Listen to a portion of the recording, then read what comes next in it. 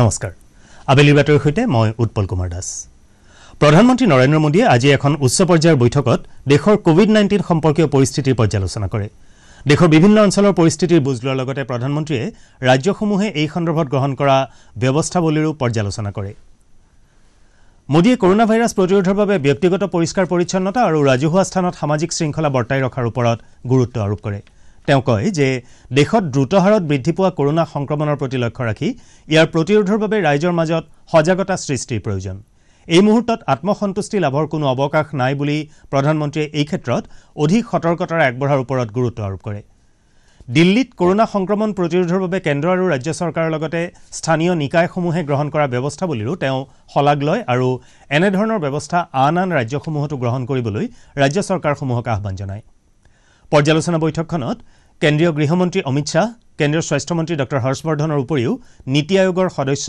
Cabinet সচিবকে ধৰি জ্যেষ্ঠ বিষয়াবৰ্গ উপস্থিত আছিল ভাৰতত কোভিড-19ত আৰোগ্য লাভৰ হাৰ ক্ৰমাৎ বৃদ্ধি পাবলৈ লৈছে এতিয়ালৈকে দেশত কোভিড-19ত আৰোগ্য লাভৰ সংখ্যা 5,15,386 হৈছেগৈ যোৱা 24 ঘণ্টাত 19,873 গৰাকী লোক এই ৰোগৰ পৰা আৰোগ্য হৈ উঠিছে আৰোগ্য লাভৰ ক্ষেত্ৰত শীৰ্ষত থকা দেশৰ 5খন ৰাজ্য আৰু কেন্দ্ৰীয় শাসিত অঞ্চল হৈছে লাডাখ ছত্তীশগড় উত্তৰাখণ্ড দিল্লী আৰু ৰাজস্থান এই ৰাজ্যসমূহত আৰোগ্য লাভৰ হাৰ 76%তকৈও অধিক হৈছেগৈ আনহাতে সংখ্যাৰ দিশৰ পৰা আৰোগ্য লাভৰ ক্ষেত্ৰত শীৰ্ষ স্থানত থকা ৰাজ্যখন হৈছে মহাৰাষ্ট্ৰ এই ক্ষেত্ৰত মহাৰাষ্ট্ৰৰ পাছতে দিল্লী আৰু তামিলনাডুৱে শীৰ্ষস্থান লাভ কৰিছে শেহতীয়া তথ্য অনুসৰি ভাৰতত এই পৰ্যন্ত 8,20,916 গৰাকী লোক কোভিড-19ত আক্ৰান্ত হৈছে বৰ্তমান দেশত সক্ৰিয় ৰোগীৰ সংখ্যা হ'ল 2,83,407 এতিয়ালৈকে কোভিড-19ত দেশত মৃত্যু হোৱা লোকৰ সংখ্যা 22,123 হৈছেগৈ ৰাজ্যখনত কোভিড-19ৰ সংক্ৰমণ ক্ৰমান্বয়ে বৃদ্ধি পোৱা পৰিলক্ষিত হৈছে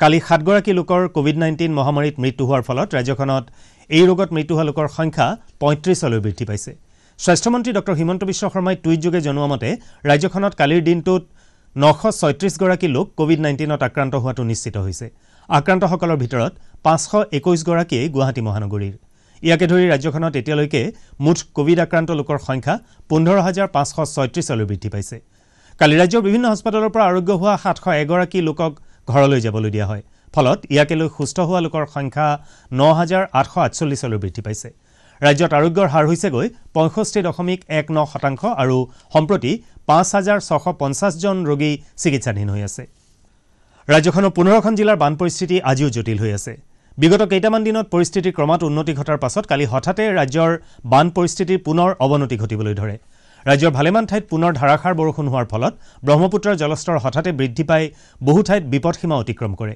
ৰাজ্যৰ বান পৰিস্থিতিৰ সন্দৰ্ভত ৰাজ্যিক দুৰ্যোগ ব্যৱস্থাপনা কৰ্তৃপক্ষই প্ৰকাশ কৰা তথ্য অনুসৰি নিমাতীঘাট তেজপুৰ আৰু ধুবুৰীত ব্ৰহ্মপুত্ৰৰ জলস্তৰ নঙলামুৰা ঘাটত দিচাং নৈৰ গোলাঘাটৰ নুমলীগড়ত ধনখিৰি নৈৰ শোণিতপুৰত জীয়াভৰলী আৰু বৰপেটাত বেকী নৈৰ পানী বিপদসীমাৰ ওপৰেৰে বৈ আছে ৰাজ্যখনৰ 15খন জিলাৰ 35টা ৰাজচক্ৰৰ 768খন গাঁও বানৰ কবলত পৰিছে এই বানত 3,53,000তকৈ অধিক লোক ক্ষতিগ্ৰস্ত হৈছে আৰু 46,514 হেক্টৰতকৈও অধিক কৃষিভূমিৰ ক্ষতি হৈছে বানপীড়িতসকলৰ বাবে বিভিন্ন স্থানত 26টা আশ্ৰয় শিবিৰ স্থাপন কৰা হৈছে এনডিআৰএফ আৰু এছডিআৰএফৰ জোৱানে ক্ষতিগ্ৰস্ত এলেকাসমূহত উদ্ধাৰ অভিযান চলাই আছে এতিয়ালৈকে বানত ৰাজ্যখনত 40 জন লোকৰ মৃত্যু হৈছে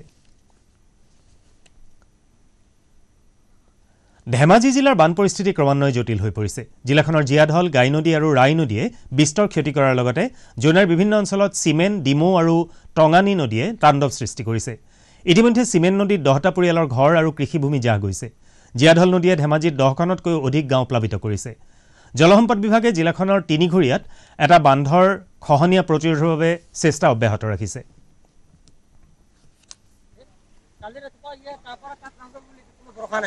হেই তালৈকে হয় কিমান ঘৰ বুইছে আপোনালোকৰ ওচৰত কিমান গাঁও বুইছে ইয়াত আপুনি চাওক আমাৰ গোটেই জিয়াদল এলেকা আৰু মানে ইয়াতে আপোনাৰ 10খন গাঁও আছে জিয়াদল গোটেইকেইটা এতিয়া মানে এতিয়া তিনিঘৰীয়া চাওক আপুনি চাওক গোটেই পানীৰ তলত আপুনি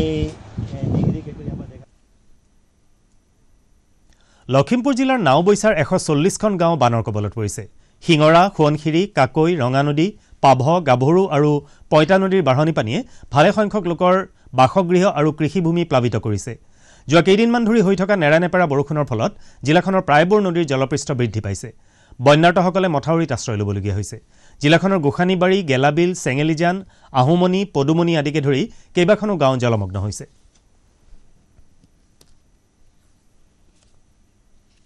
বৰপেটা জিলাৰ বজালিত পহুবাৰা নৈৰ বানে সংহাৰী ৰূপ লৈছে।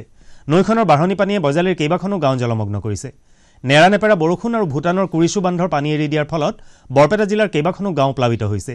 বজালিৰ গহিনপাৰাত মথাউৰি ভগাৰ ফলত কাষৰীয়া গাঁওসমূহ জলমগ্ন হৈছে। কৰ্দৈগুৰি বামাখাটা সংযোগী গড়কাপ্তানি পথটো বানত ক্ষতিগ্ৰস্ত হৈছে। ভালেসংখ্যক লোকৰ বাসগৃহত পানী সোমোৱাৰ লগতে কৃষিভূমি আৰু পশুধনৰো বিস্তৰ ক্ষতি হৈছে।